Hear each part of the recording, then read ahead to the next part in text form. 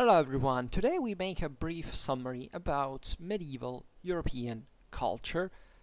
We have a whole playlist dedicated to medieval society where you can find similar things. We made videos about Britain culture, about medieval education, so there is a lot of, of different branches of this you can find. This is just a very summary introduction, broader introduction to the thing that eventually you can expand in the others. And as you know, on Schwerpunkt we try so at this point to keep first of all the essentials, like if you want the manualistic guidelines, to a general overview, to a broader presentation of medieval history, not only of course but in this case evidently. So we will generalize because there is no other way to make it fundamentally. That's what the other videos are for. But also in this generalization we will try to say to give a bit more of depth, to say the Middle Ages as such renowningly never existed, and we talk practically about an enormous amount of time and space that naturally varied dramatically. For a long time we could find certain axioms, also approximate for that matter, saying certain areas, certain times, but we'll stay to the essentials mainly. So I would think the first point is that in the Middle Ages culture developed in an heterogeneous frame of different traditions that in many ways were dominated by the legacy of ancient culture, by the pervasivity also of the Christian culture, and also by the dominion of orality. Right. This is particularly important because they went in parallel in many ways. Ancient culture here is not just to be meant like classical works, for example, or not even in fact a written culture. Orality had been dominating also in ancient times. We will see how in the early Middle Ages, naturally, writing decreased. The population grew less literate than it had been in previous centuries, but at the same time you must give a fair, realistic picture also of the ancient world that was definitely not enormously more literate, and that it was in certain specific contexts, and in a civilization that would grow actually comparable in dynamics, in measures, in quantities too, especially from high medieval times, right? And Christian culture at this point is definitely spreading, is taking over. Naturally, in the early Middle Ages, this is not true for probably most of Europe, in the sense that Christian culture is also related strongly to the episcopal centers, as we will see now, and actually saying Christian society meant as polities and these hierarchies that ruled Europe in early medieval times were not excessively concerned about the actual Christianization.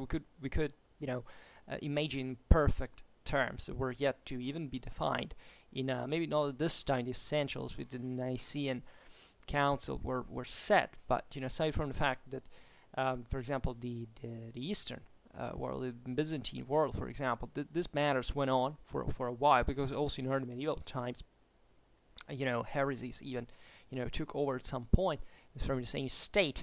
In this regard we should say that actually Western Europe was much more orthodox in early medieval times than Constantinople itself, right? And it was also more homogeneous, to tell it all. The local structures were not in fact capable of developing something dramatically different or competitive even with Christianity itself. Paganism never had a chance in this regard. We shouldn't even see that as a struggle. As we are saying now, the overwhelming amount of people at this point obviously believed, when this even was paralleled with a Christian creed and faith, pagan stuff, let's say, and it was completely normal. It would remain. You can argue that it remained up to this day. If you believe there are people who believe in astrology, I don't know, and so they did at the time. It was not much of a problem, right? Christianity never disconfessed astrology, for example, per se, unless someone said, okay, this this part, the Bible is wrong because here this other the other systems say otherwise. That's where the problem was born, right? This was a problem chiefly not much of pagan legacy, but of the same Christian heterodoxy, but not heresy.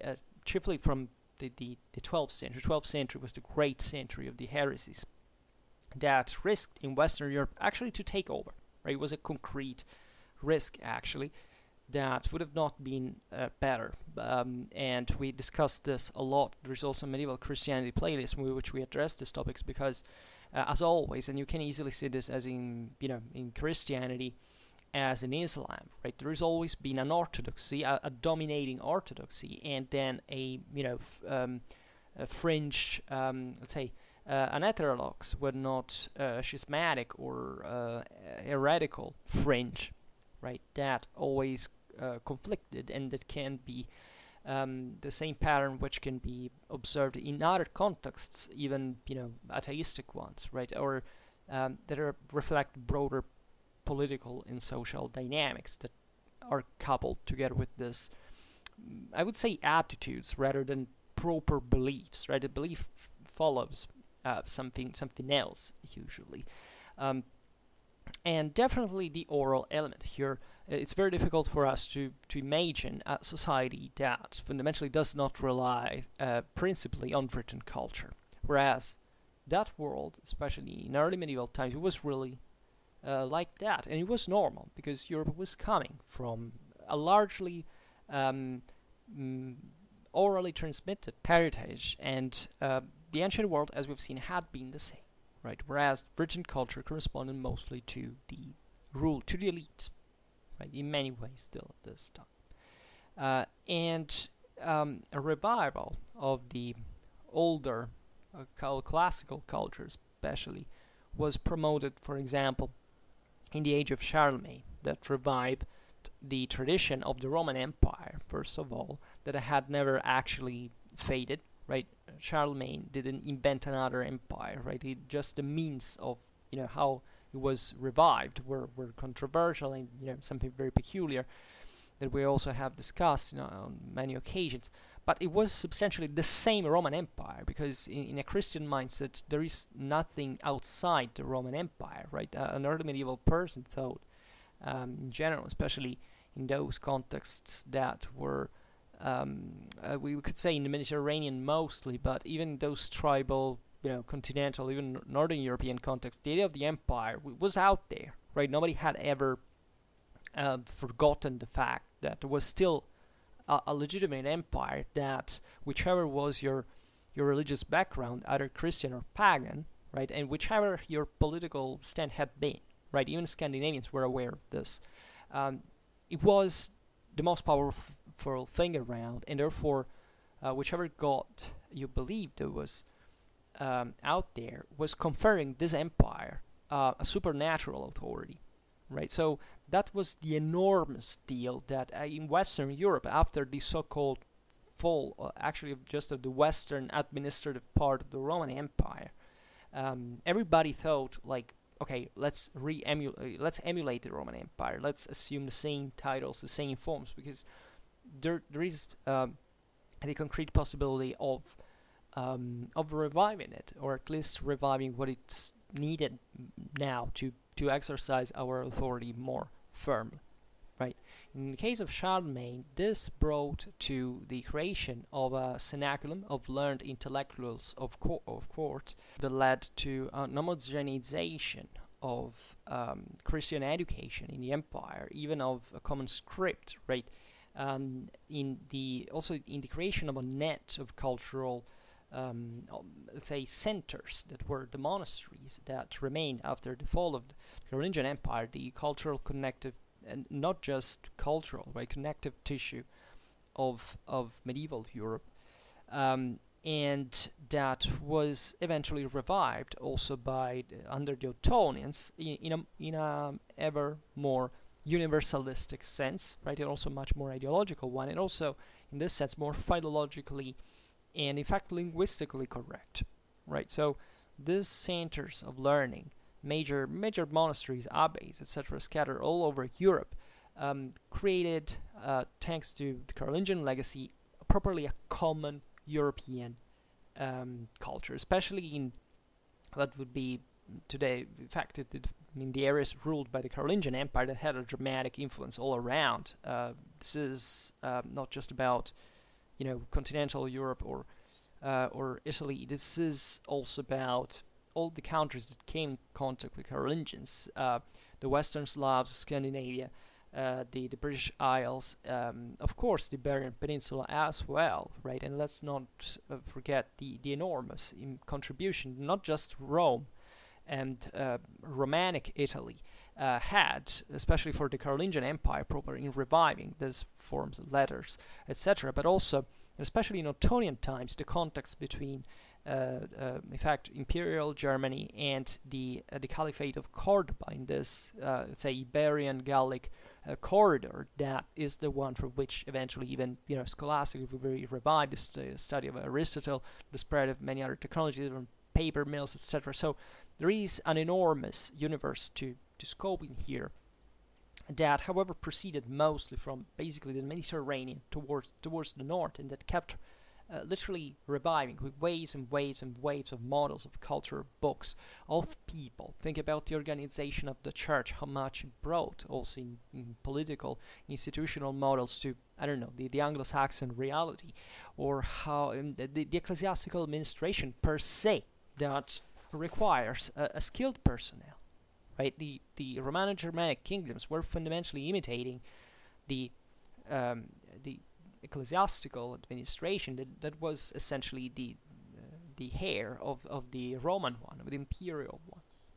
Sometimes quite literally, in the sense that at the regression of the imperial control in these areas, the representatives of the of the empire, just from a cultural point of view, intellectually, were the Romanized elites, right? They are the ones that basically educate the Germanic ruling class and mingle with, basically mix with them, and produce what we know, in fact, as Latin Germanic Europe per se. And it were the same people. These people were bishops. A few generations ago, they were senators. They came from the same exact families. They were the same people, right? And they transmitted this knowledge further and more broadly, but also, as we will see now, being influenced in turn by the barbarian culture and their traditions. In the Middle Ages, we cannot but avoid to mention, for example, the rediscovery of Roman law, right, of the Emperor Justinian. Actually, it was a reelaboration of the Theodosian Code that was undertaken in the universities of the 11th to 13th century, right? That served eventually to the universalistic claims of the Swabian emperors. As we made a lot of videos about this, we even started a series on medieval law, which we have explained how this rediscovery was actually triggered by the same intense intellectual development that was occurring in Europe, right? And that wasn't just a passive reintroduction of Roman law for no reason as an imposition, right? But it served basically to fill the gaps of juridical tradition that had fastly, developed and articulated itself, and that was capable also of an incredible flexibility. It was stemmed by the revival, stemmed from the revival of the trade activities, especially in areas like Italy. The juridical revival, the discovery of Roman law is from the Bolognese school, etc. The theology was mostly studied in this great other properly kingdoms of continental Europe, right? First we have seen the Ottonians in Germany, but in this lower medieval centuries, it's France, right? Northern France proper, and Paris, the main center of theological studies. And these would also get mixed thanks to the context between the Capetians and the Roman papacy. the discovery of Roman law was actually triggered by this struggle for investitures, as we've seen. Essentially, the Germanic emperors wanted to reimpose the Roman juridical idea that the emperor was above the church, actually could command the church. It was the only secular authority to be responded. The Roman papacy had instead started its own reforms, the Gregorian reforms, that put the Roman papacy at the center in a basically monarchic sense of Christianity, and even in claiming to even have the authority to dictate whether an emperor could be emperor, and therefore what secular politics could be enacted or not on the base of a moral superiority. And it is this struggle that happens across all of Europe, mostly investing in Italy and Germany, but from there spreading all over this deeply intertwined international scenario, with France, with many other powers that took part also in the struggle, to develop a dramatically, an enormous, and I stress here enormous, juridical, intellectual production, right? Even artistical one. There would have not been a Divine Comedy as as a pillar of Western civilization if there hadn't been a clash between the papacy and the empire.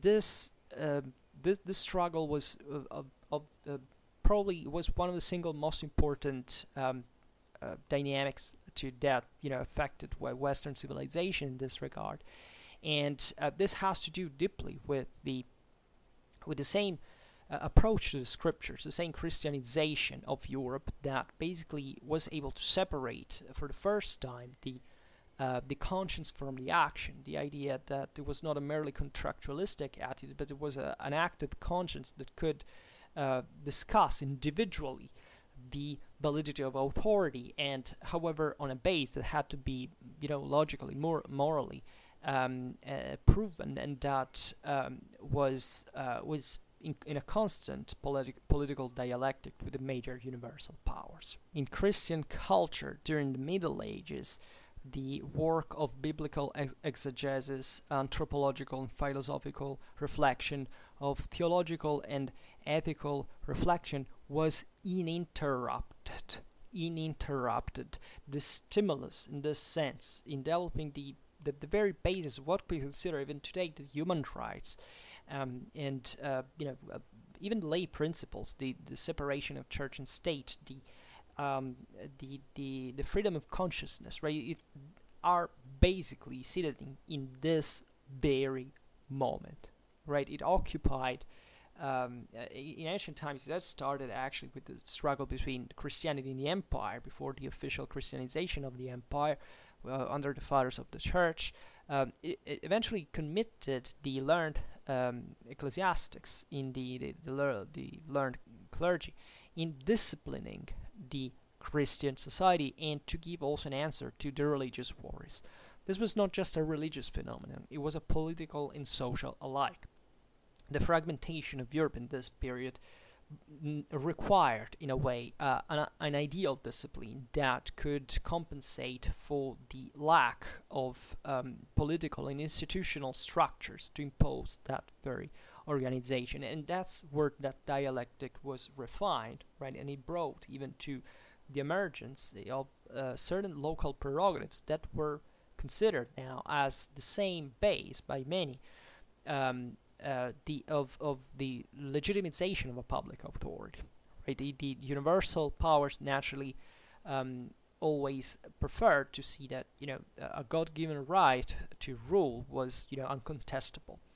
But that's the advantage here the European culture has, is that all the various communities basically accepted this, just in the measure in which, of course, if they were able, their power in the early medieval times was very evident to accept willingly whether they could be engaged in this system or not. And it was very advantageous, definitely, for the elites, and not only to get framing here. And as we have seen, the struggle between the papacy and the empire was also, in a way, the same impossibility of a unique imperial authority, like there could be in China, for example, to pretend that its power was uncontested, because it was constantly contested. It was constantly put into discussion. It was constantly threatened, right? And there are important swings in here that also characterize the relation between the Roman Church and the what would be the Holy Roman Empire, that could have taken other turns in this regard, but at the end of the day managed to balance themselves. In this, as we have seen in the early Middle Ages, passing from antiquity to what we call to the Middle Ages, the capacity to write, the memory, and the transmission of knowledge were largely entrusted to oral culture, right? Written culture fell, right, as a necessity, really, not because of an actual decline of the capacities of these people to actually learn it, but to the needs that they actually had to do it, right? The Germanic element, the barbarian populations who came to rule over Western Europe, brought in important elements of what also would be Western, that are still today, in part, foundments of Western institutions, right? For a long time, for example, the law was dominated more than the written laws per se by the so-called consuetudines, right? So by the local oral traditions that organized the social relations and resolved the conflicts. This is important because these consuetudines were constantly transformed, right? Think about common law still today, how flexible it is and how it basically derives from practice its own doctrine, and how this can evolve and can adapt to the most different cases. Well, this is part of that legacy, right? It's part of that legacy that, albeit in countries of civil law, does not exist anymore, is still, however, has still been at the base of the whole Western Western juridical practice during the Middle Ages. All the countries in Europe were fundamentally under the Christian countries of Europe under what we would call common law, right? And even the revival of Roman law actually did not correspond to a statal imposition to the customs, but just an integration, right? A point of reference that eventually evolved into something that modernity, the modern state, in its political and social needs, transform into something else, but over a very long time, right? In this, we should stress also the presence of an ecclesiastical law that developed in parallel to the civil one, and that had similar, let's say, hegemonic aims to the imperial law, right? And the very specific history of the Holy Roman Imperial juridical tradition, and I mean political history, frankly, because that is the point, right? There was a point in which Western Europe could have seen an actual universal empire revived, right? The Hohenstaufen went pretty close to that in the 12th century. The thing could have replicated itself even in other historical contexts, a few ones telling the truth, maybe just one. But the point is that this fragmentation became the strength of Europe, became actually one of the most solid and dynamic systems that favored the intensive political, social, economical development on a base. Was constantly threatened, constantly under pressure, and that therefore had to find new effective and innovative means to go on, to survive. Oral culture was part of this, because oral culture allowed to essentially modify for a while this the various customs of how they were coming to develop, and that's essentially how those types of societies function without any other need, right? the concept of regression, of decline, of decadence is very relative in this regard. You must look at that society and ask what did actually serve to rule this, and how much it would have costed to do something else. And if the answer is the ratio cost benefits is unfavorable, that option is to be crossed out. The same very widespread attitude towards writing during the Roman Empire, especially the 1st and the 2nd century AD, even among people of modest cultural and social conditions, definitely decreased at this point. However, I would say that there was a big change also in the way writing was actually employed. The ancient world was very much mechanically oriented towards writing. It was not even reading. What was not really how it eventually developed in Middle Ages, which is actually pretty close to the one we do today, right? Writing in the ancient world was much more of a public business, even in the private transactions, rather than an actual activity. It was still seen as a work, as a mechanical thing.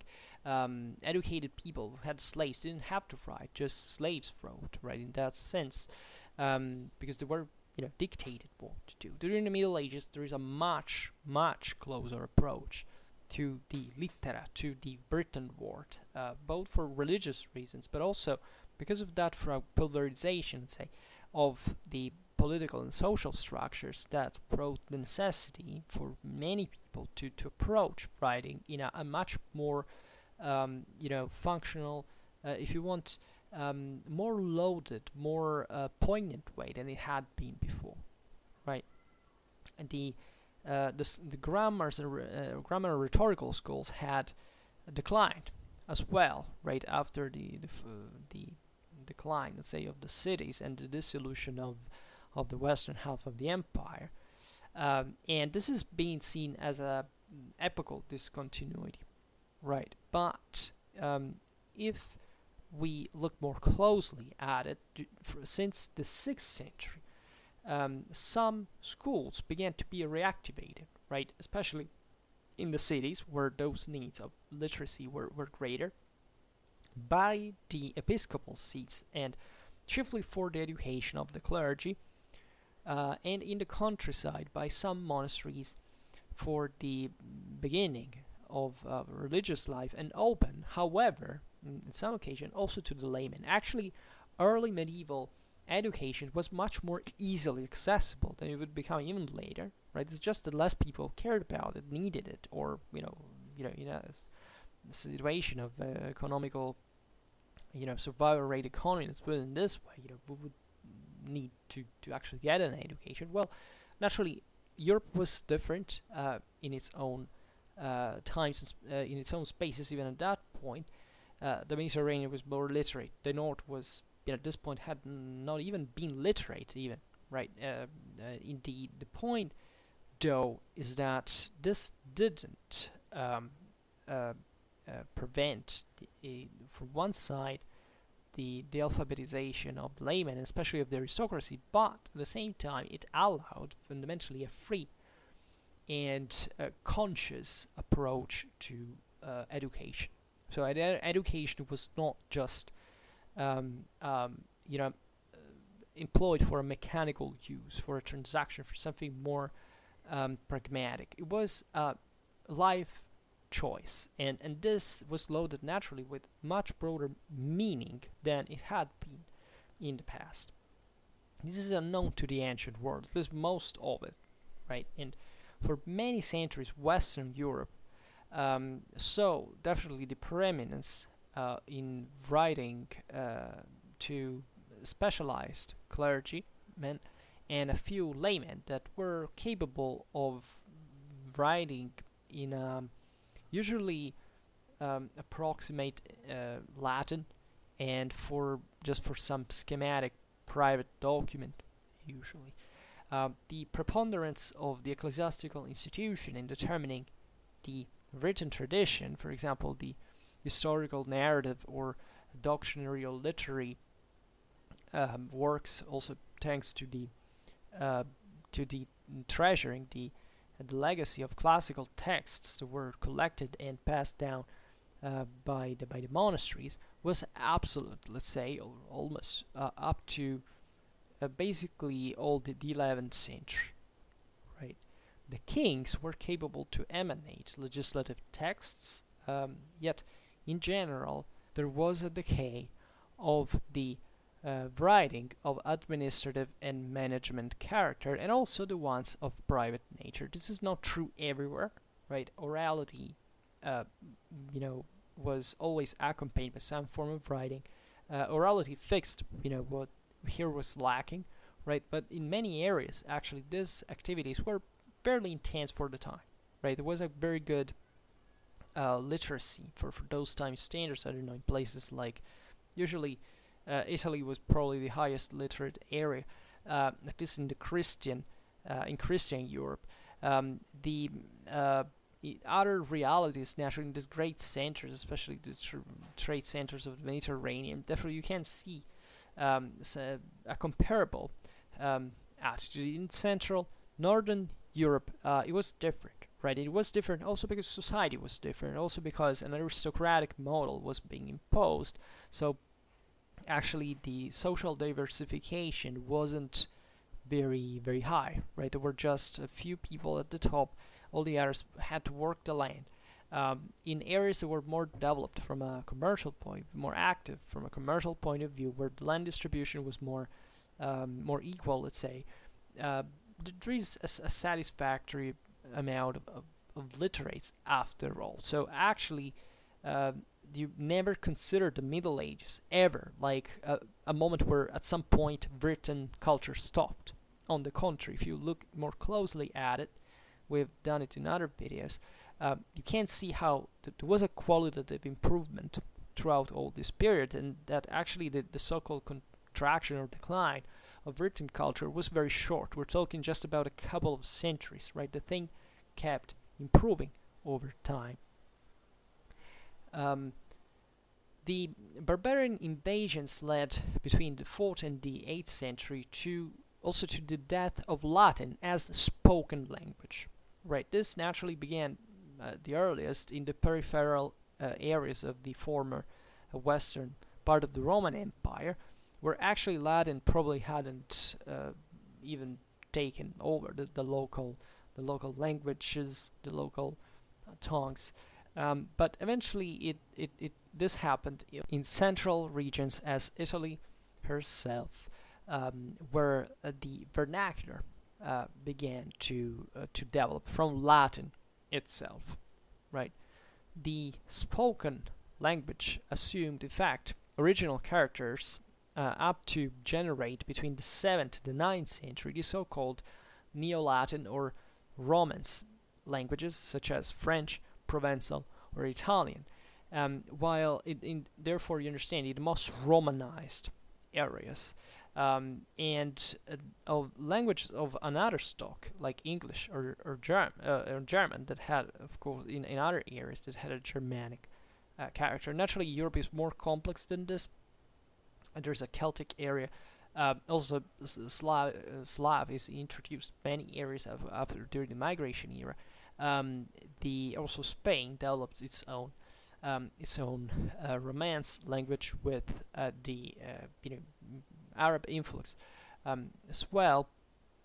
And we also have to bear in mind that, of course, these languages hadn't developed as homogeneously as we can think, as Latin itself hadn't been spoken in the empire in an homogeneous way as we usually think.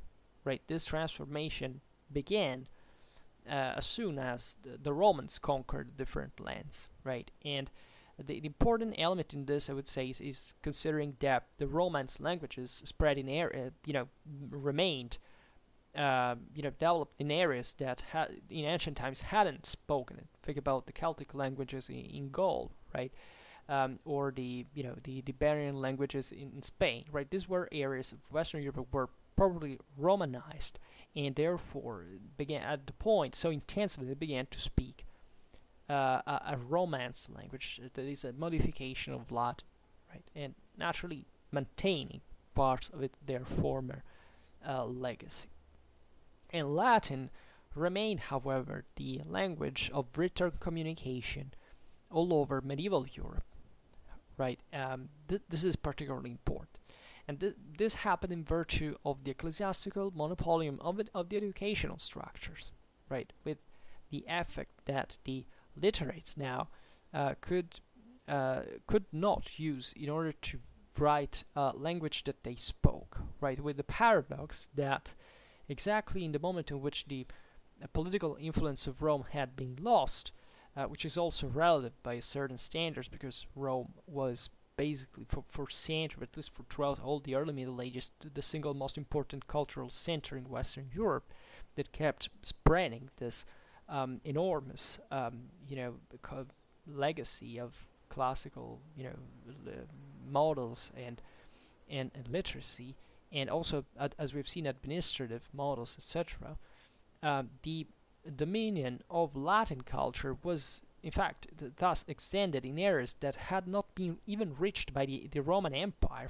For example, Ireland, where Latin was introduced by monks, right? But this is true even for, I don't know, think about the Saxons or the Scandinavians, right? This was, as soon as the areas were Christianized, of course, that there we have a properly written culture that corresponds to a very different political and social model was imported there, sometimes and largely actually developed by the same local people, so that largely actually Christianized themselves rather than got Christianized. Never think that. Most people in Europe were imposed Christianization. Christianization spread most of the times in conditions of strength that had basically not much to do with external threats per se, but were actually an autonomous transformation of the local peoples, right? It's easy to quote Saxony, but that's kind of an exception in many ways. Nobody conquered Scandinavia, and Scandinavia got Christianized and began to write in Latin, right? And this is pretty evident, and reasons we have explained them at length on Schwerpunkt for hours and hours have to do with a different reorganization of the local world from the same locals. We're talking still about important clashes within the same communities. This went in parallel with the development of that aristocratic model, right? But at the same time, it went in parallel with a general improvement of the life conditions of the social organization that the ecclesiastical hierarchy helped to discipline. Right, the same fact that a diocese, for example, has to build according to the Roman model into a city means that in places like the north, where cities had not existed up to that point, cities were built, and together with them, a hierarchy, clerks, an administration, right? And this all was an incredibly profitable system for the elites to give a new organization eventually to the countries of Europe as we know them today, right, that fundamentally emerged at this point from them, because largely previous to Christianization it wasn't even properly a real territorialization of power as such, right? Different peoples lived like mostly as different tribes together in a kind of confederal state, the borders of which were fluctuating constantly, where there was not a real center, was not a real stability. This helped even probably the middle classes to realizing that this was a more profitable mean after all, even if this passed through a general impoverishment also of the same in relation to the aristocracy. That was a big deal, but overall improved even the strength of those societies themselves.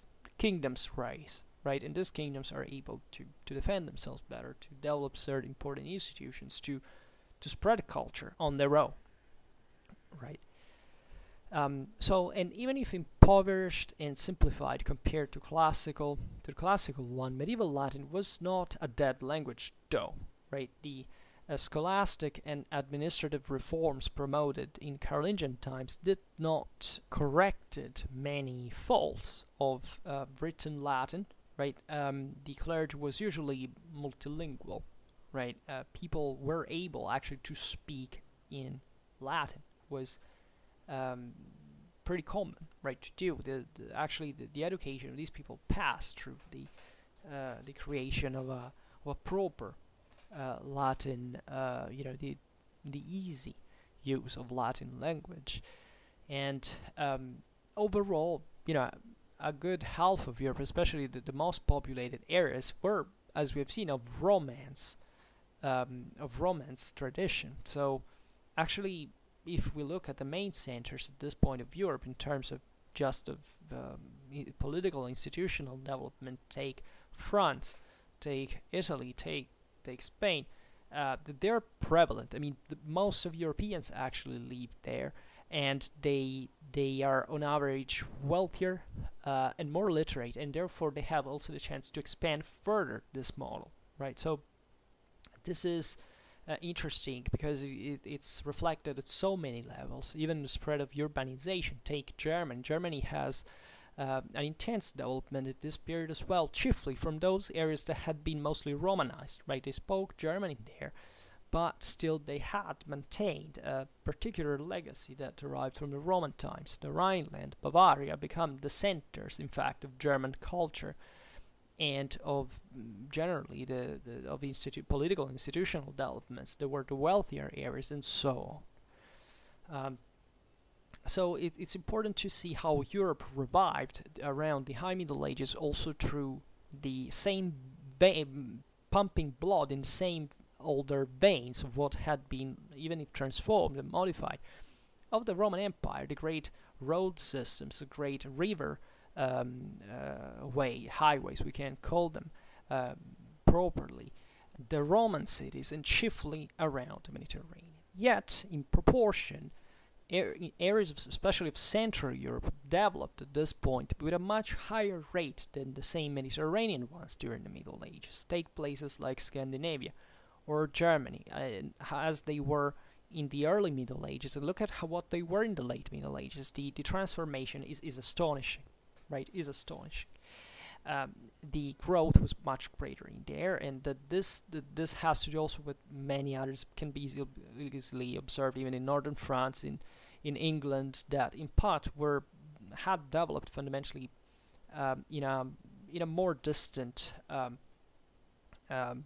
way from the Mediterranean countries, their own identities and political and polities and traditions, etc. But that also benefited from Carolingian times, usually, and by osmosis outside of the same Carolingian world, with the same Britain, of certain transformations that had to do even with the land exploitation systems, the revival of trade in the North Sea, for example, in the Baltic Sea. And you can easily observe how this part of Western Europe contributed to influence the even eastwards. Think about great push towards the east, usually mostly led by the Germans, or the same development of the Hansa. The trade that began once again through Russia between Northern Europe and Constantinople during the Viking era. These are all important changes that are triggered in areas of Europe that previously were some of the most underdeveloped, and that at this point had a substantial improvement and structuration that brought to the development of also very important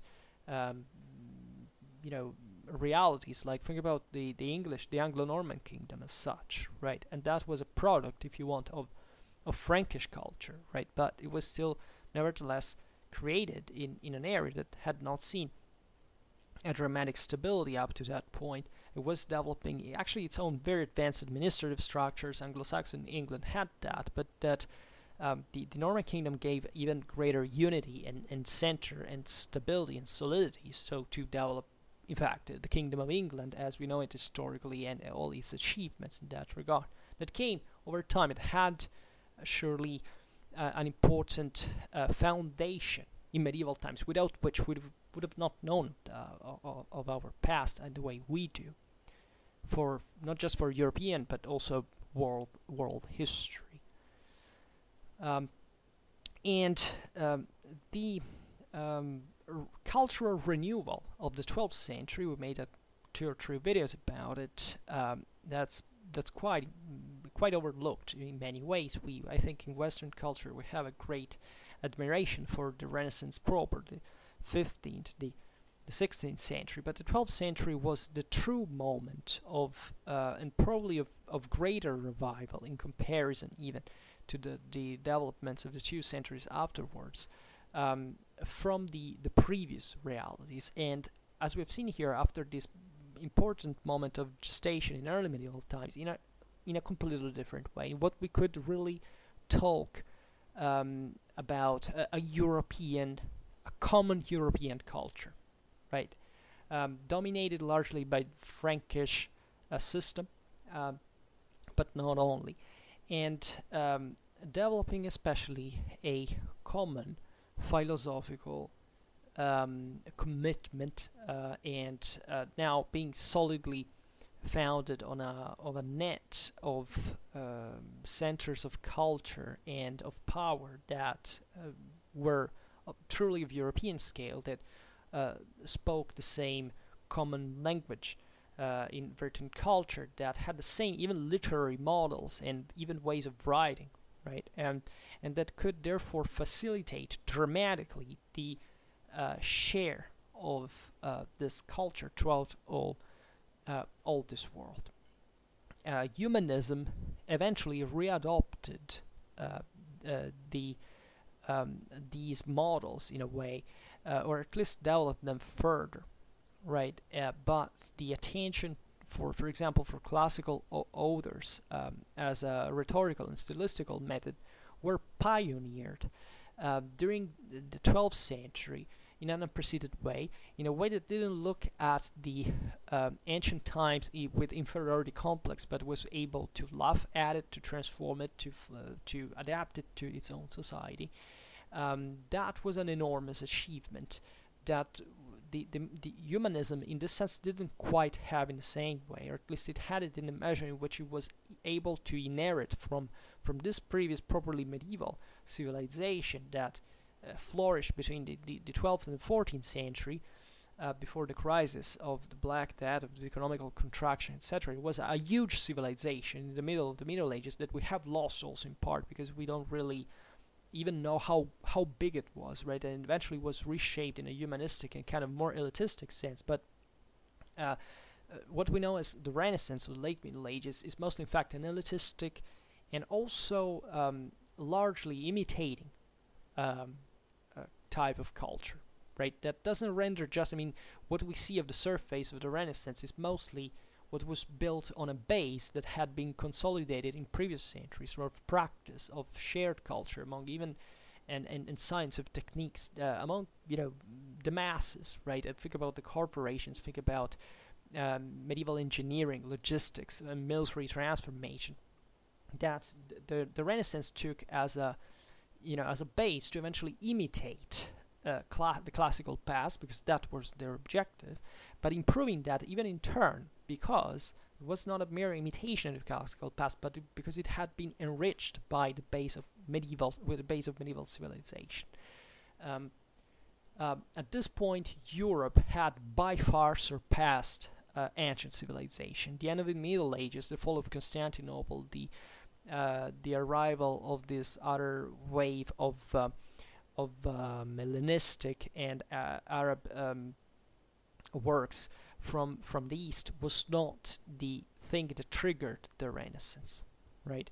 The Renaissance is the fulfillment of medieval civilization, right? And what the Europeans do in the late centuries of the Middle Ages is simply to read what the ancient had done from a condition that could allow them to integrate this knowledge in a much broader one, like the European was at that point.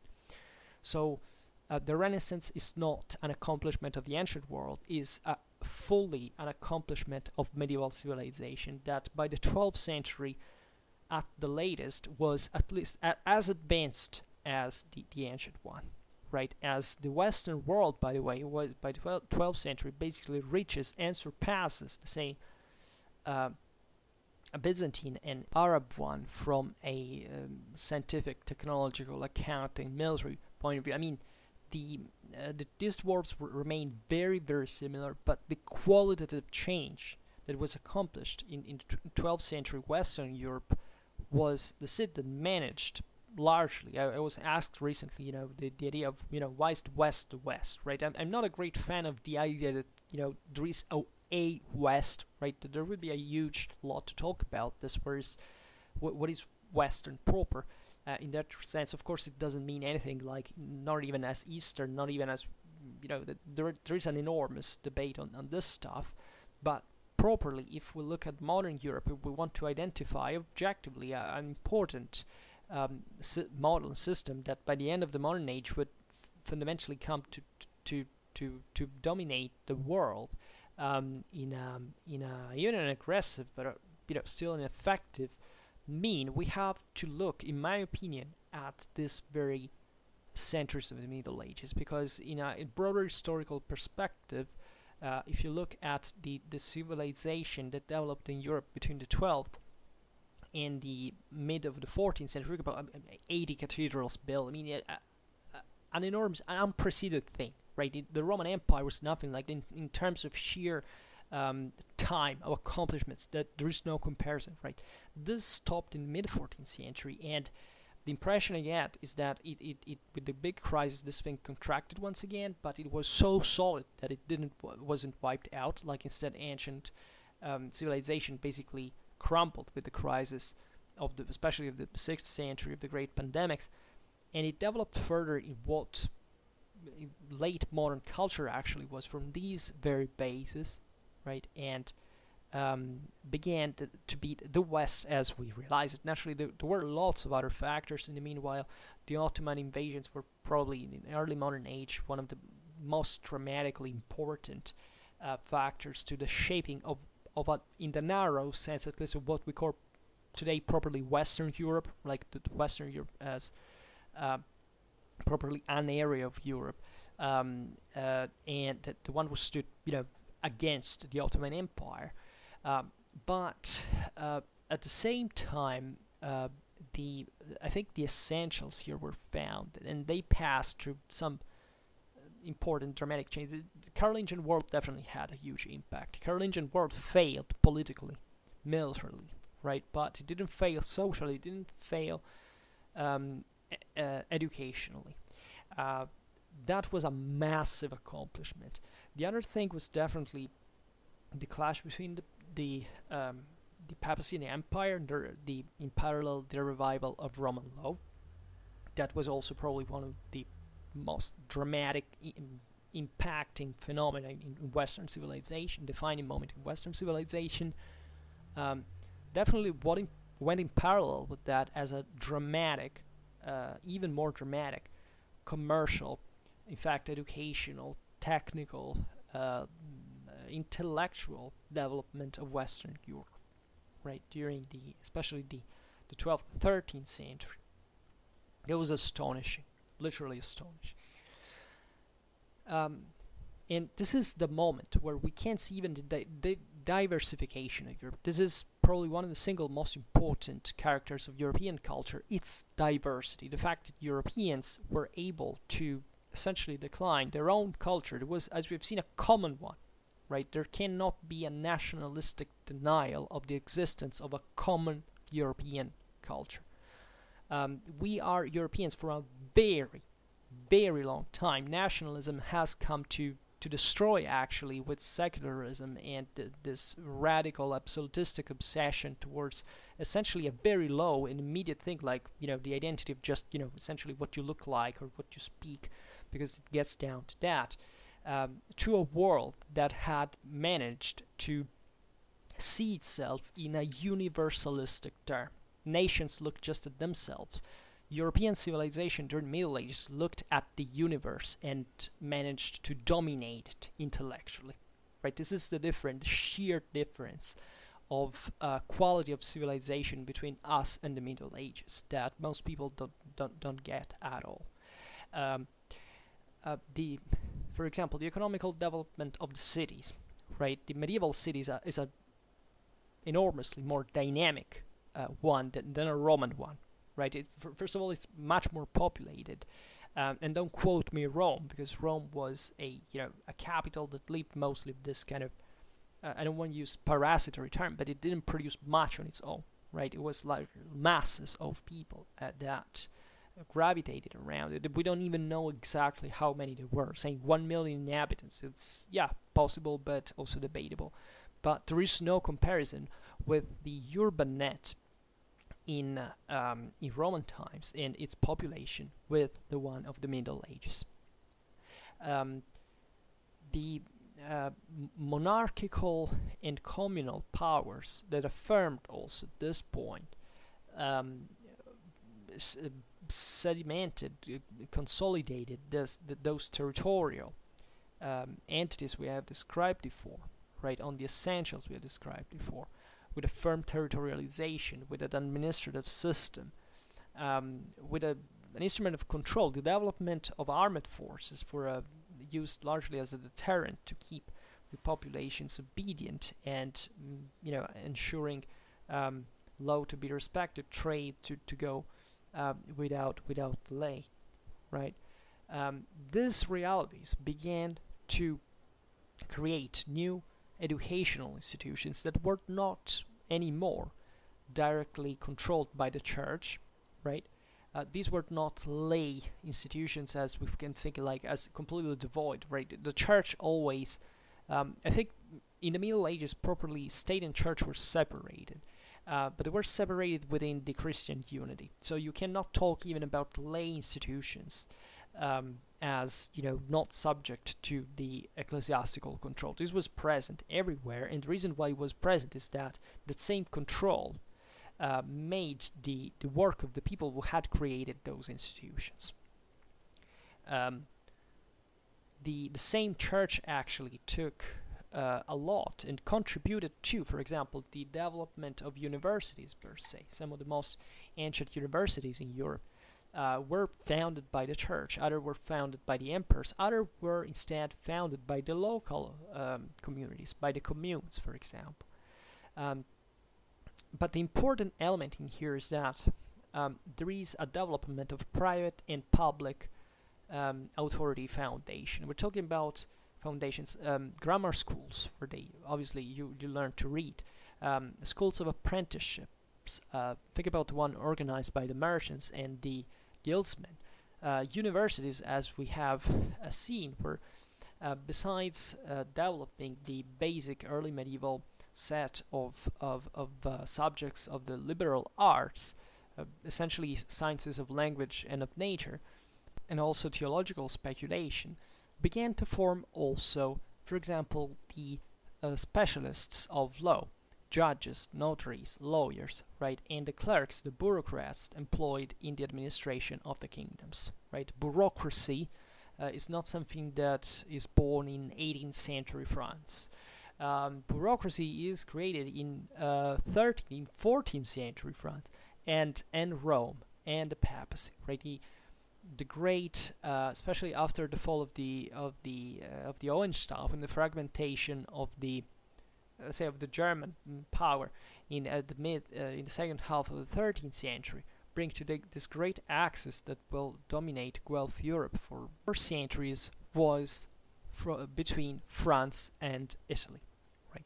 Paris, Avignon, Rome, Naples. These were essentially major centers of properly bureaucratic development. That's where modern bureaucracy starts from. Never follow the Vulgata that looks at modern Europe as essentially something new that was created that the Middle Ages hadn't accomplished. It's the other way around, right?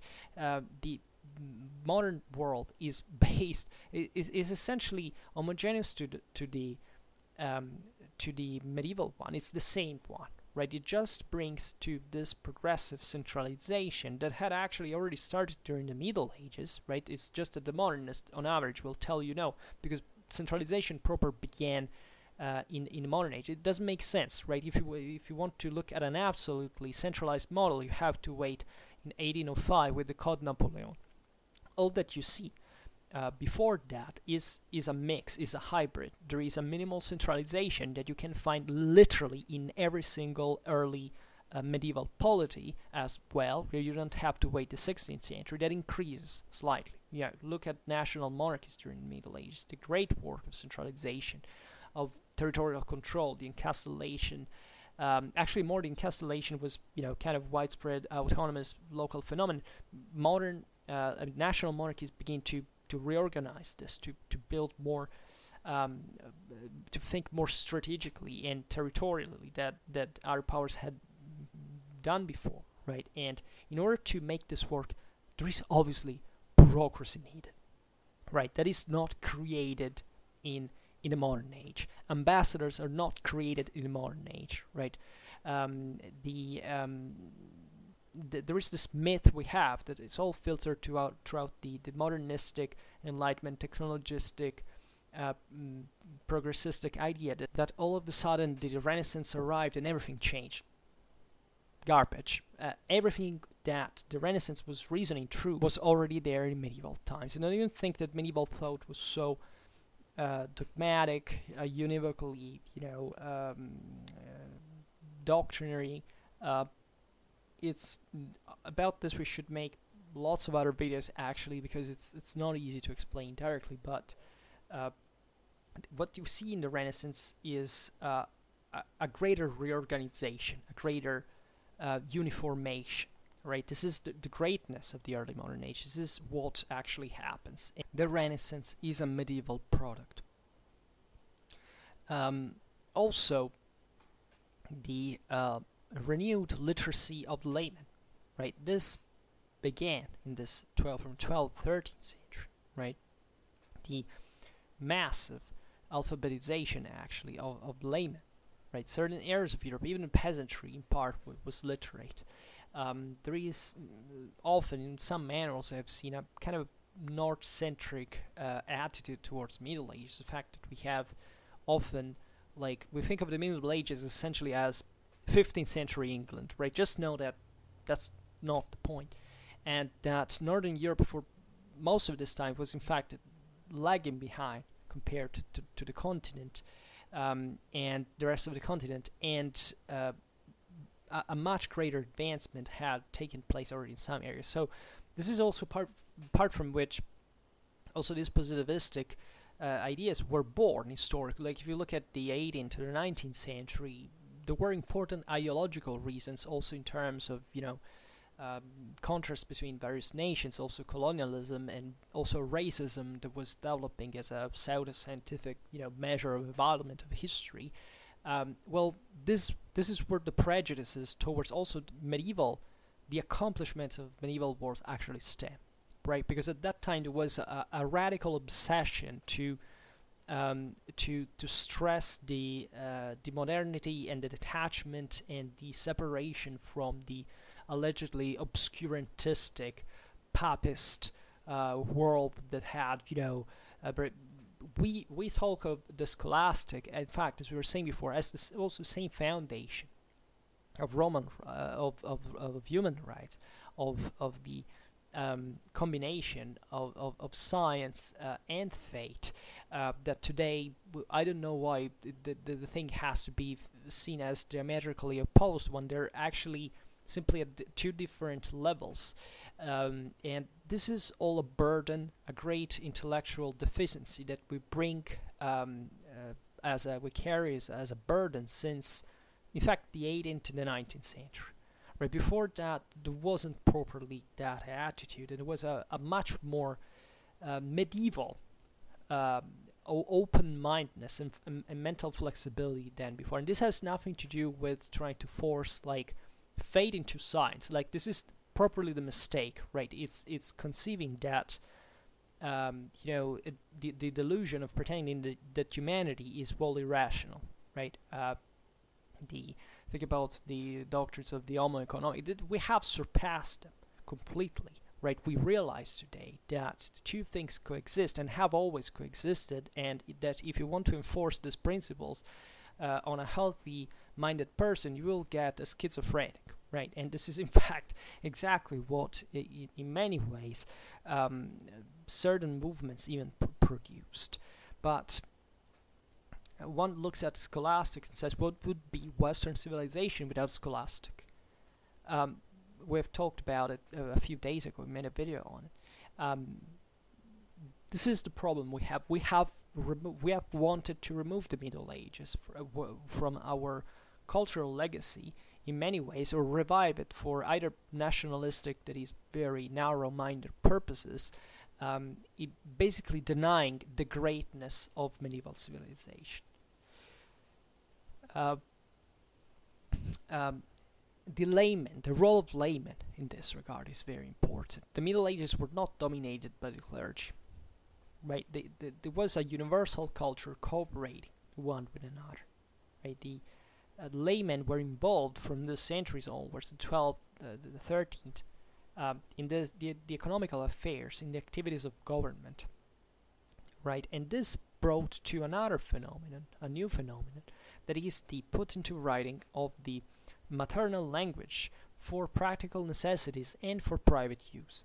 You know, we talk about vernacular, right? It's an adjective that is referred to the tongue that initially was the one spoken by the people. Actually, the better term I use it would be vulgar. That it, in other, vernacular actually comes from verna, that is home-born slave. Vulgar comes from vulgus, that means people, right?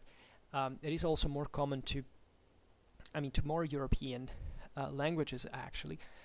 So the vulgar that is counterposed to Latin, right? As it's as we have seen, the language of writing and of culture. So the vernacular language are definitely, as we know, as the origin of the modern ones, and they constituted themselves since the low Middle Ages their own corpora of literary texts, right? The history of the transformation of vernacular into written languages is of dramatic beauty, and we will have to make some philology video at some point, because every country developed this in a different way, right? In Northern Europe, for example, the passage was much easier because people didn't, Latin was much less spread among the population. These people had never spoken even a Romance language, so they simply began to write and to sing. Naturally, everything stems from oral traditions. Well, these are people who decide to put into writing things that they sang from, from thousands of years.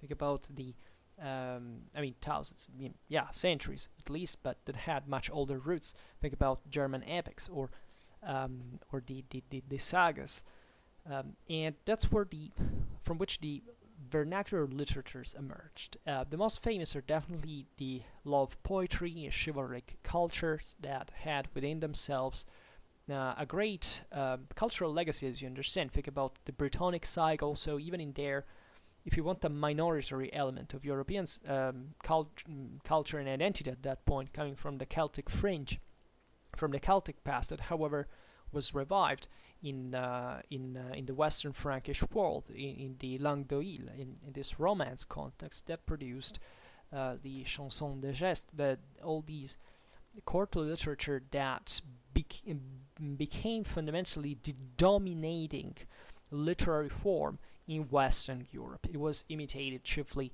in Italy, in Germany.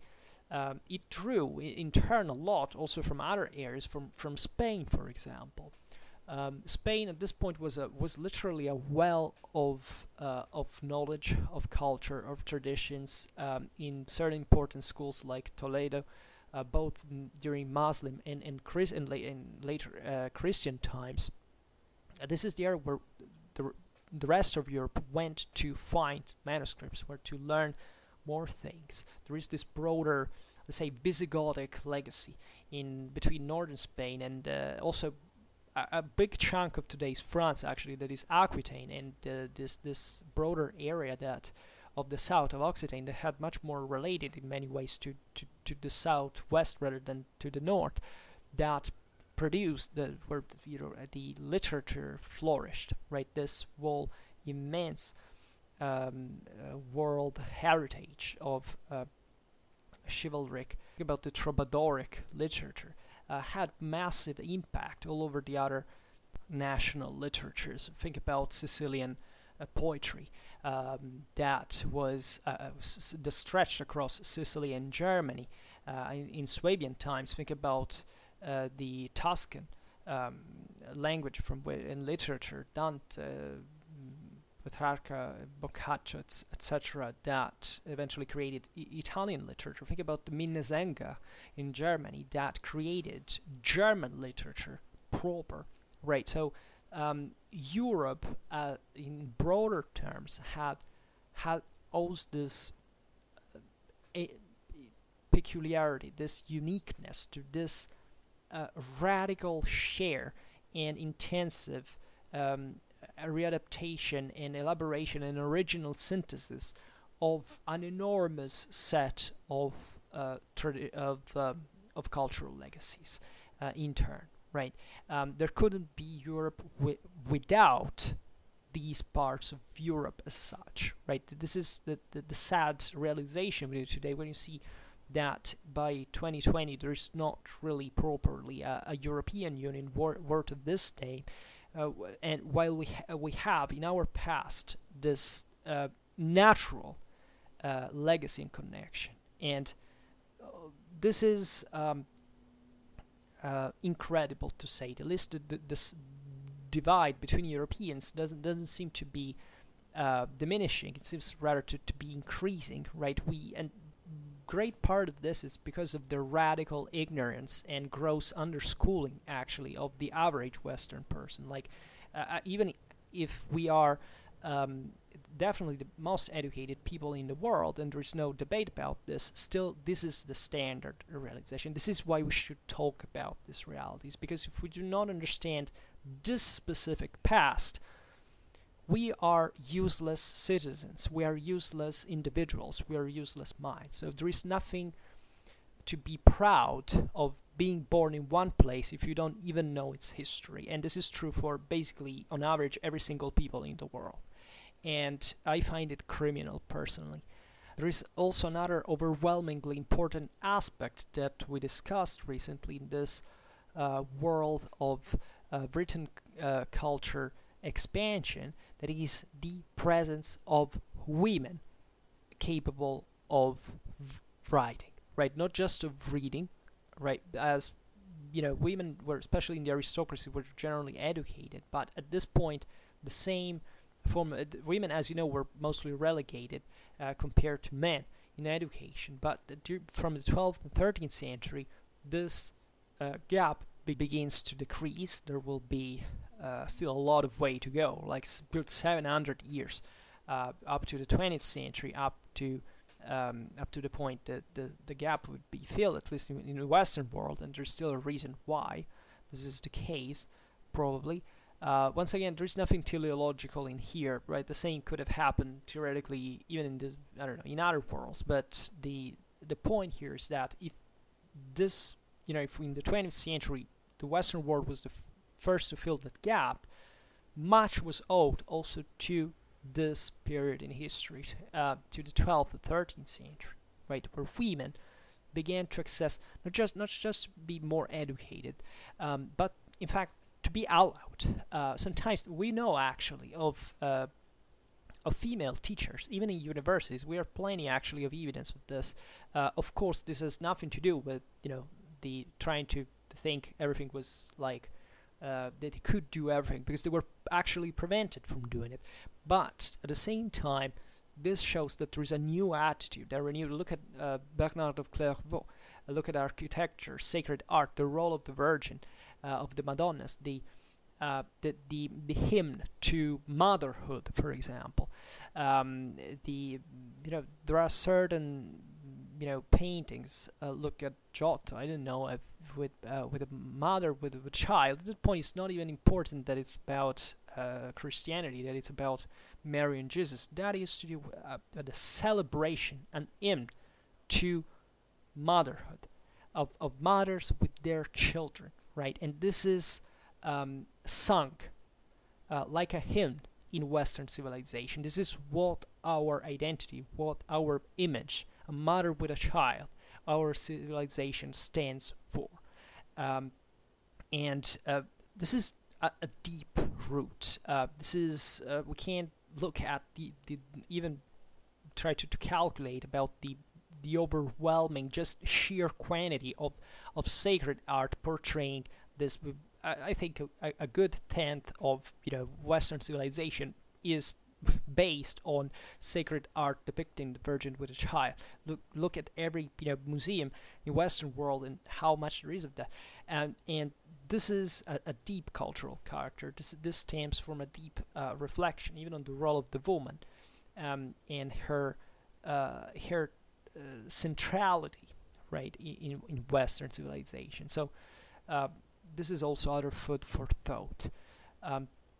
Then we mentioned architecture. This is also important because to the cultural renewal of the Carolingian age that was characterized by the imitation and value of classical forms, there were also other, let's say, culturally homogeneous periods that we mostly study as such in art, but that corresponded actually to different ways of thinking and looking at the world, the universe, and the role of mankind within it. Between the 10th and the 12th century, there was the spread of the so-called, of the 19th century called, let's say better, Romanesque, right? That was the outcome of the economical revival and also of the monastic reforms that began to build in set, right, with a specific pattern, was replicated everywhere.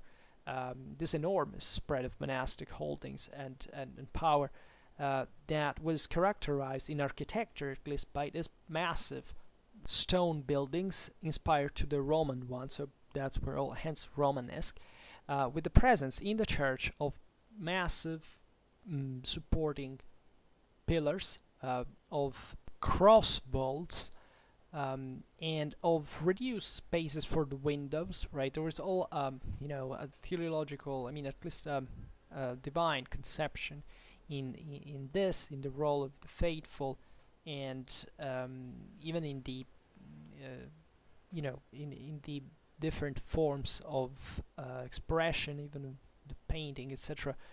We don't have the time now to express it, but they had fundamentally to make the faithful concentrate mostly on this teaching, on this visual teaching of the internal paintings, frescoes, and kind of sheltering the faithful from the outer world, as in a negative vision of the world, in a dramatic vision of the world, to which was accompanied also to these hieratic divine representations that express more fear and authority than actual benignity as such, right? And this was also characterized by a rich sculptural ornament in the portals, in the capitals, that also reflected still this mysterious world, this, if you want, even the grotesque one, that eventually was put outside, as you know, by Gothic, but that also was a legacy of the pagan past in many ways. If you want, even of secular culture, of elements of marble, etc., a world that was still wondering about itself in these years. Instead, spreading from northern France since the 12th century as an artistical language of the French monarchy, and called by the humanists eventually as Gothic, because it was an insult actually, because it allegedly referred to the symbol of medieval universalism, and therefore to something barbaric. But the humanists, in this sense, at least, were were jerks. This was actually Gothic is the so-called Gothic is the portrayal of, in fact, of that universalism we're talking about before. A Gothic cathedral owns within itself scholastics, right? The understanding of the world, of cosmology, of science, of morality, right? Of a symbol that is you know, observing actually the world from a totally different perspective. It's abandoning the classical models and privileges this uh, uh, stretching towards the sky, right? And so it's an elevation. It's a moral elevation. It's a moral discipline that, expressed by the buildings, has a very specific relation with light. It's the same walls that emanate light in Gothic, right? And that let light in, that essentially have to make the faithful express this sense of greatness, but in an inclusive way and in a elevating one, in this space of you know, where the whole universe can be contained, in which mankind is at the center of it, together with the human nature of Christ.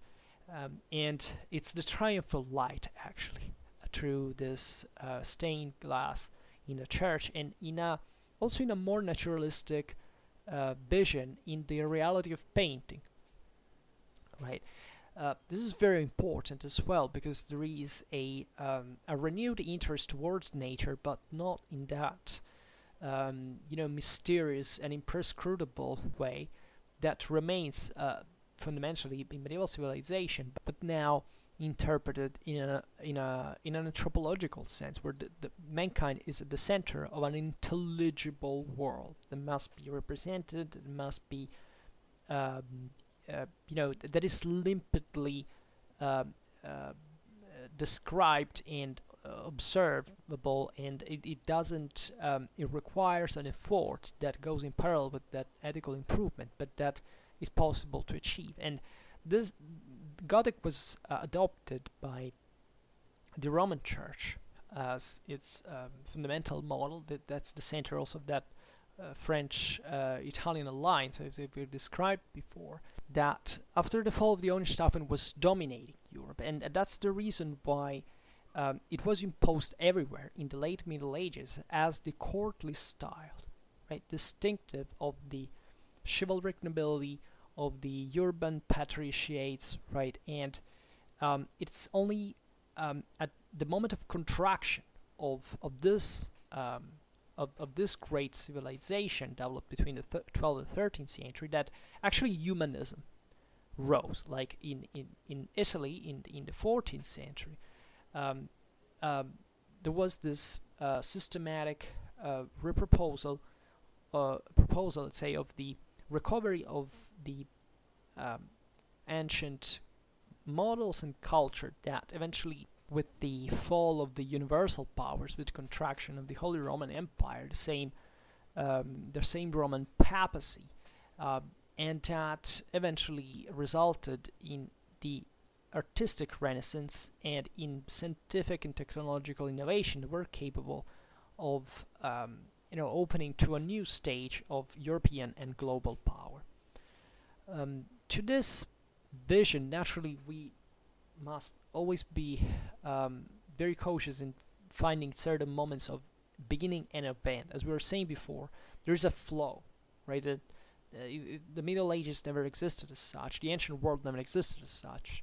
Not even the modern age existed as such, even less so the contemporary one. So it's a constant flow of reelaboration of a knowledge, right? At this point, essentially between the ancient and medieval world, not much was changed in scientific terms, right? Just the Middle Ages improved optics as such, as a scientific innovation, but basically technological knowledge was exactly the same. You know, compared to the ancient world. Naturally, from the Renaissance, science begins to make important steps forward, but still mostly in a theoretical, conceptual terms, right? That had been founded, as we've seen, medieval times, and that would take also a couple of centuries before reaching to the so-called scientific revolution, and therefore adopting new technologies for solving other problems, by the way, that had emerged only at that point. You wouldn't, for example, have a scientific revolution without colonialism. Without all this immense amount of capitals that were imported to Europe and that needed new technologies now, because manufacturers were not able to they would have gone wasted otherwise. So hence it's not strange to think the steam engine was affirmed, that was known since ancient times actually, but found the adequate amount of componentistic in a market and a effective field of employment in 18th century England, right? And without the Indian cotton, right, imported en masse, and the English manufacturers would have not had the problem of creating and developing further, this industrial revolution. So this is the way we should reason, right? It's not really technology that changes history. Technology is just a tool that people use to do something, and if those people don't know what to do, don't have a need to do it, technology doesn't develop, right? So it's frankly ridiculous to hear still those things like the Romans didn't trigger industrial revolution for other reasons, also because their mindset was set on slavery. The world's mindset at the time was set on slavery. Why should have the Romans or anybody abandoned that? Considering the amount of potential and the componentistic that existed at it, what would have been the outcome of with those socio-economical balances to invest in steam engines, for which they would have starved to death millions of people in order to make it become functional, when metals were still something pretty damn precious. And let's be serious when we talk about history, please. But aside from that, I would like to open just a small excursus on the written documentation of medieval times in this sense, because I think it's even more meaningful to understand where this forma mentis in fact stemmed from, and how we can study it, how we can really understand better than other aspects how a mindset changed on the basis of what is produced, right, as a source, and especially in written culture. So, as you know, the scholars reconstruct the past through the witnesses that remain and that have arrived up to us, and such witnesses are indicated with the term of sources to address basically their nature of effective springs of knowledge for history. And the principal sources for the studying of the Middle Ages are definitely the written ones, right? Albeit, very important, especially for early medieval times, are also the material, say, ones. That even in a manuscript you can study it paleographically or codicologically, right? Paleographically, you really study how it was written, and that you can from there even get into the philological and linguistical aspect, literary aspect of it, etc. Codicologically speaking, you study the manuscript as a piece of as an archaeological find, right? So you can get different. Naturally, the two subjects are intertwined, but let's say that the greatness of the Middle Ages stands in this literal explosion of written source. So when we talk about, for example, archaeological sources, we can't space for a substantial time, especially when written culture, in fact, didn't exist in some areas. We also have, however, written sources in archaeology. We have seen even the manuscripts can be considered as such. But think about epigraphy, right, with writings that basically are exposed to open spaces, coins, right, also seals, emblems, works of art, and also iconography that are quite important. However, the written sources express an even greater variety of typologies, and we used to call them with the term of documents. And these can be the witness or the proof, for example, of agreement or a fact with juridical consequences, but also the documentation of a culture, of an ideology, of the relations between people and powers, right? So think about diplomatics, right? That studies especially these aspects. So the Middle Ages constitutes undoubtedly a documentary age, because it's the moment in history from which we get an enormous amount of sources that surpass scholarly in a incomparable way the ancient times, right? And naturally, in proportion, medieval documentation is pretty low for, let's say, contemporary times, but that is not the point. It's not a race between which age produced the most, which age actually, has been better preserved or not. But it's rather about understanding the importance that written documentation, both public and private, or solemn or simple, had in the societies of these roughly 1,000 years. So as we've seen, the production of documents was relatively scarce during the early Middle Ages, so much in fact that we study it more like, in terms of sources, more like the ancient world, right, chiefly through archaeology. And as we have seen, this is connected to the levels of literacy of a society, right? Some peoples in Europe still being basically literate.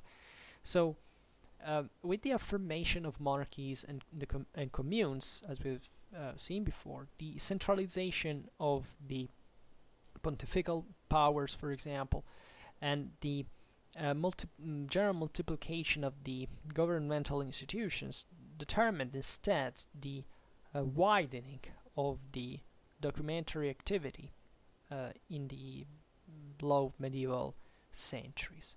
Especially the chanceries had a great role in catalyzing this process. The chanceries, as you know, are this office deputed to the writing and the validation, and even to the emanation, of course, of acts of generally a lay authority, right? The empire, kingdoms, principalities, communes, or also ecclesiastical ones like the papacy or the bishoprics. So in the early Middle Ages, the chanceries were monopolized by clerks, even if they actually represented secular powers. And chanceries are very important for the political institutional development, because they often mark, in fact, they often show the level of development of a specific polity. For example, Anglo-Saxon England had fairly early chancery development. After all, in London, that is in this sense, more properly, an older and truer capital than Paris, for example. So don't think that even less developed powers cannot have more advanced centralized institutions, right? There is a reason for that. I mean, you can't compare the Carolingian Empire to Anglo-Saxon England at that point, but still the Anglo-Saxons were more centralized, let's say, ideally, at least in terms of common of those customs we were recalling before, and their gradual attempt towards a territorial and kind of central government, that a more sedentary one at least, than the Carolingian world that was literally on horseback all the time, so that there were many capitals and none of them was a true center, right? Paris developed as such since it was always important also in early medieval times, but think about Aachen, even the foundation of new centers, the attempt of it, think about Aachen, was funded by Charlemagne. It had to be in theory the capital of the Carolingian Empire. Eventually, it became an important city for medieval standards, but still a secondary one compared to many others, and still the center of actually nothing in that regard, not even in Carolingian times. So, as we were saying before, with the development of the papal power of the monarchies, of the communes, since the 12th century, the widening of this daily service of registration, copy, and preservation of the documents triggered the growing employment of notaries, secretaries, lay scribes. So that process also of laicization of the scribes corresponding naturally to the spread of literacy among commoners at this point. And so chanceries of kingdoms, of the papacy, of the peripheral administrations on the territory. The urban offices began since the 12th century, the great centers of production of coherent writing, by the way, for practical use. Right, the history of paleography is very fascinating. I hated paleography when I was at university because I didn't do well. Apparently I was told I had a good eye for it, but I was terribly lazy at learning, the definitions. So I kind of sucked. But it's actually very beautiful. One day we couldn't even, widen the topic. Maybe I could make other videos about. I made a video on paleography just stating how how tough it was for me. No, actually, it's very beautiful. It's very fascinating. We could even start videos about paleography. I really don't hate it. I think it's a beautiful subject. But it's very, it's very visual. In fact, so this presents an important commitment, and yet that really makes you understand through the form of writing, even the mentality that stands behind, right? And naturally, in the chanceries, the more intense this documentation was, and the more the writing had to be simplified and functionalized, right? So there was a standardization of writing. There was never fully such, right? Probably the greatest levels of standardization were in Gothic writing that were at that point fruit of a specific, even categorical need for framing the various branches, to write, even to stuff, let's say, knowledge in in a short in a small surface, right? To learn more, to depot more. But there was also another type of writing for the one used by notaries, scribes, and chancellors, and also collections of registers and of books that were deposited in apposite archives.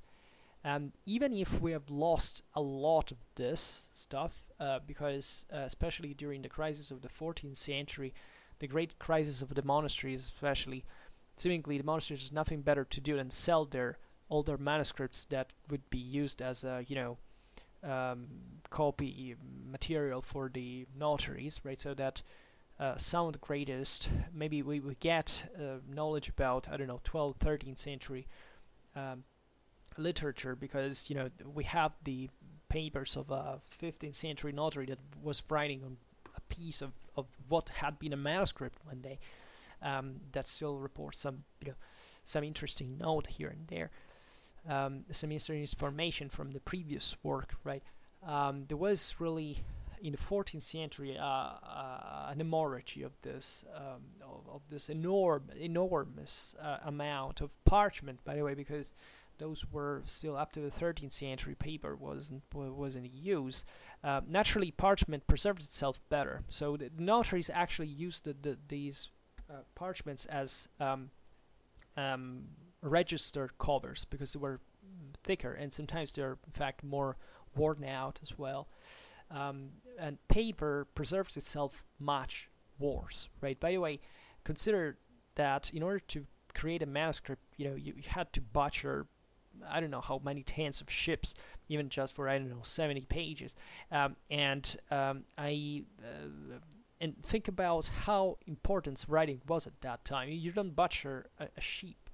I mean, of course, sheep got butchered for it, but you just think about the cost, the sheer cost of working all the skin and then putting this thing together. There was a great handcraft work, and just think in that sense how much that manuscript as early as the 12th, 13th century was needed, right? As that support, as it was called, in order to write on it, was needed, right, in that regard.